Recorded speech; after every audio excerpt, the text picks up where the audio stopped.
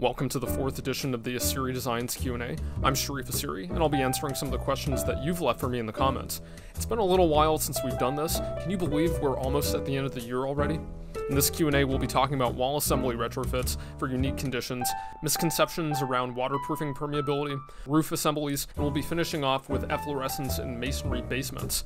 We're going to continue doing this Q&A format once every couple of months, so make sure to get your comments and questions in if you want a chance for them to be featured in the next video. Without further ado, let's get started. So our first question is about remodeling an existing wall assembly and retrofitting exterior insulation. The question is, I found your channel in the throes of a complex remodel and it's amazing, thank you very much. I wonder if you might elaborate on exterior insulation on a cladded second floor over a 4-inch brick veneer first floor where we don't have access to the exterior sheathing.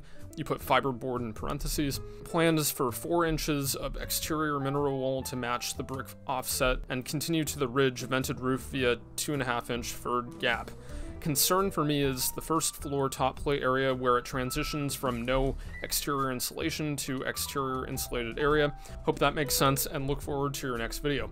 Alright, so if I'm understanding correctly, you obviously can't remove that brick veneer very easily, and if you can, it's very expensive, so you want some sort of method of installing that rigid insulation over that brick veneer, and that's a completely valid strategy.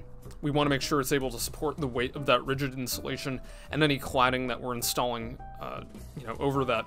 And this is actually a technique that we've used before where we have, a brick veneer wall with a wood frame. We have a pretty deteriorated, exterior sheathing, or we don't have any WRB installed, or the tar paper's just peeling away.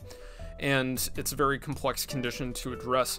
What we like to do in that condition is we spray the outside face of the brick veneer with a fluid applied water and air control layer, so we make that surface nice and water repellent, and then we install furring strips and then a lightweight vinyl siding. And then that way, we don't have a heavy cladding that could, potentially result in a failure in that brick veneer, but we're at least getting a rain screen over that brick face. And so then we're kind of free to insulate the interior however we want without having to worry about the moisture issues that could crop up after we insulate, really. So apart from condensation that you have to worry about, it's a fairly safe strategy to use to insulate. Now, if we're adding exterior insulation on top of that, again, we want to make sure that the brick veneer is stable and is able to support the added weight of that exterior rigid insulation. And so if you're using just your standard foam board, I really wouldn't be too concerned about it. So what I would do is I would verify the condition of this brick veneer. I would see if you're able to fasten rigid insulation to it, to that face, and then you're able to install furring strips over that to support a very lightweight cladding. I wouldn't install any kind of fiber cement board or anything like that. I would go with the lightest vinyl siding that you can find over those rain screen battens, and then that way you're able to insulate those walls. And so the other part of this question is, what do we do when we get to the wall to roof connection, especially if we're venting that space? And really it's going to depend a lot on how that roof is framed. I'd want to see some drawings or at least some photos of the existing conditions before I gave my recommendations, but we'd probably try to close off that connection if possible, and then create a vented roof on top of that, so we're not venting the brick veneer into that cavity space. We want that ventilation cavity that's installed above the roof insulation to be completely uncoupled from the walls. So if you have photos, feel free to send them, and I'll try to give you my opinion on that. Thanks so much for the question. This was a really good question. Our next couple of questions are actually comments from our video on why I stopped using house wraps. And I'm choosing a pair of questions because these types of comments seem to come up quite a bit, and I just wanted to address these misconceptions around vapor permeability around waterproofing materials. We'll start with the first comment. The comment says, quote, "Actually, self-sealing products sweats, seen it, and the whole exterior, including plywood, has to be stripped. The answer to moisture is to create breathing," unquote. Okay, so this comes from a misconception around vapor permeability and air leakage. Air leakage can result in actually more moisture issues, especially if you're building in a hot, humid climate. There's also another misconception, which is that all peel and stick products or self-sealing products are vapor impermeable. Not all self-adhering or self-sealing products are vapor impermeable. In fact, there are tons of weather-resistive barrier products that are self-adhered that are highly vapor permeable. You can take a look at things like, Delta Vent SA, which is 50 perms, and that's a self-adhered weather-resistive barrier product. Blueskin DP100, that's around, I think, 25 perms or 30 perms. So these are highly vapor open materials. So you're not trapping moisture like if you were to install, something like Grace Ice and Water Shield on your exterior walls. So, there is a little bit of truth to that. If you're using an impermeable peel and stick product like Ice and Water Shield on your exterior walls, we've also seen that where you get this condensation that forms and it doesn't dry out because it's highly impermeable. But again, it comes down to the perm ratings of these materials, especially the wet cup permeance of these materials, which means when they're wet, what the vapor permeance, is. Does it increase? Does it decrease? And, that's really what matters there.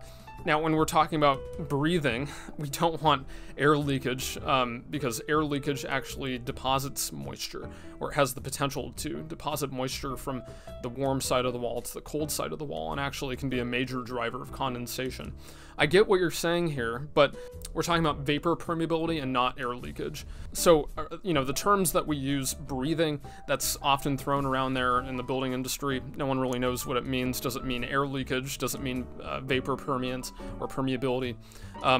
What we want is buildings to be able to dry, and I completely agree with you that we want buildings to be able to dry, but we don't want wetting mechanisms through air leakage. We can, and I'll put up an article here from Building Science Corporation which discusses how much moisture can actually be deposited into a wall from air leakage versus vapor diffusion. It's orders of magnitude higher than vapor diffusion and a very small, area of air leakage. So go and check out that article. I'd highly recommend it. We also have some videos on why you want to make sure that the building envelope is nice and airtight, and that you're using mechanical ventilation in addition to some other smart building practices to make sure that the building doesn't get wet, and if it does get wet, it's able to dry out. So anyways, I appreciate the comments. Again, there's a lot of confusion around the terms that we use: breathability, permeability. They're not interchangeable, and I think we need to really start defining the terms better in the construction industry, so people don't get as confused about what we're talking about. Thanks for your comment. This next question was posted on our video about retrofitting attics with insulation and air sealing them. The question is, ridge vent cap with vented attic instead of roof vent on the face of the roof, ? You're doing amazing work. Cheers. Thank you very much for the comment. I appreciate it. So if I understand your question correctly, is it better to have a ridge vent in the vented attic, or is it better to have gable vents on the face of the gables? And the answer is a ridge vent. You want to flush the attic with a bunch of air from the soffits between each rafter or truss, and then you want to vent at the top, and that way we're not getting any stagnant air. What we want to make sure is that we're not depressurizing the attic, because then it can start pulling air from the house. So we want to flush that attic with a bunch of fresh air. We want to vent the top of the attic, a little bit less than the intake, the ventilation intakes. That way we're not in a position where we're sucking air from the house. We really don't find gable vents to be very reliable, and oftentimes you'll see these gable vents have a power vent attached to them where you have a fan basically bringing in air into that attic, and that's just not a great method, and it's not very energy efficient either. So, as Joe Stieberk likes to say, have a whole bunch of holes at the bottom, at the soffits, and a few holes at the top, which is your ridge vent, and then that way you're not sucking air from the house. Hopefully this answers your question. Thanks so much. Now, this last question is actually a comment about efflorescence and masonry. The comment is, the capillary break between the masonry and the wood mudsill is good advice. The foundation wall advice is faulty. The dimple mat isn't stopping efflorescence, it's covering it up, as the moisture will still migrate through the wall without a hydrostatic break on the other side of the wall, so might as well be installed on the other side of the wall, or use gravel backfill with a waterproofing membrane. Install the perimeter drain at the footer and add insulation on the outside while it's dug out, then there's no need for half measures. Okay, there's a few things here. I actually agree that when you're dealing with a masonry basement and it has moisture issues, you want to address all of that stuff on the outside. Get your waterproofing on the outside, insulate on the outside, and that way it's never really going to see too many moisture issues, and if it does happen to see moisture, it's going to dry out fairly easily. That's best practice. 100% agree. Now, it's not always possible, and this is what you're referring to, the interior dimple mat strategy. The dimple mat does stop efflorescence if it's taped and sealed, and I'll tell you why. There's a lot of confusion around efflorescence and how it really forms, but efflorescence is salt. It's a salt, it's salt deposits. That's what that chalky substance is. And so how that salt forms is it's taking all these, basically it's mineral salts from either the soils or from the mortars or from the brick, and it's dissolved in the water. And that water is going to try to get inside, whether it's from hydrostatic pressure or whether it's through capillarity, and that water dries to the interior. And so when that water dries, it's leaving behind those salts when it evaporates, right?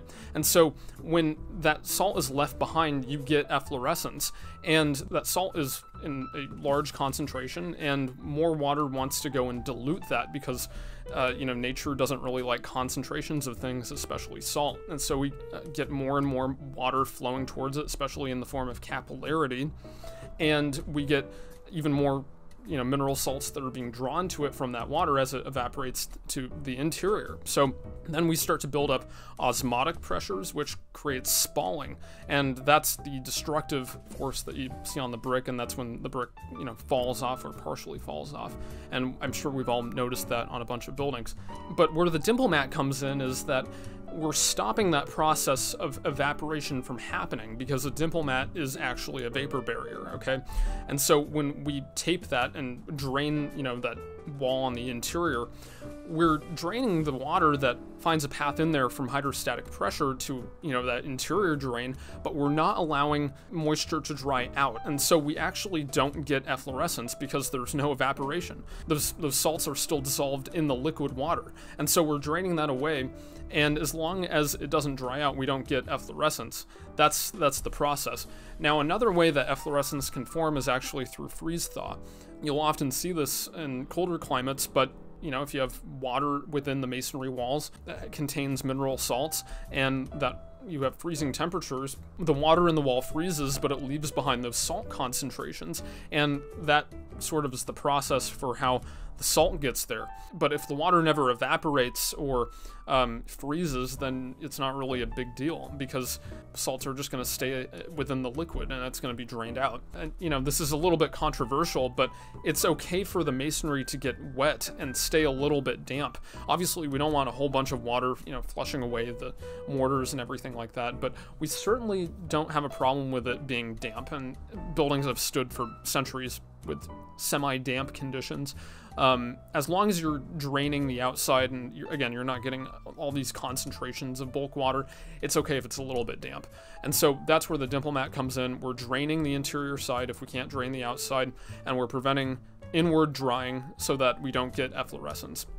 One more note on that. Back in the day, and they still do this nowadays in Europe, but they would parge the interior side of the masonry basement with sort of a cementitious lime rendering, and they do that on the outside as well, around the base of the wall. And so the assumption was that this would be a sacrificial layer, and so all of the salts would end up in this parging layer, and when it was time for that layer to be replaced, it would literally spall off and sacrifice itself for the integrity of the brick, and then it would just be reparged, and that would be it. They'd reparge every 25 years and it'd be all right. So we have other means of addressing it now, but the traditional method is assume that the salt is going to get there, repair it when it spalls off, and that's just part of the maintenance schedule, but we don't need to do that anymore. Thanks so much for your comment. I do appreciate it. Again, a little bit more controversial depending on who you talk to, but if you understand the methods of how salt gets there, the dimple mat is not a problem, and in fact, it's preventing that efflorescence from happening.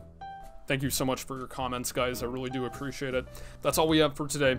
Make sure to leave a like on this video if you haven't already, and subscribe for more weekly building science videos. And head over to our website at ASIRI-designs.com, where we have over 150 free building science articles that cover a wide range of topics, and we'll see you in the next video. Good luck with your projects. Cheers.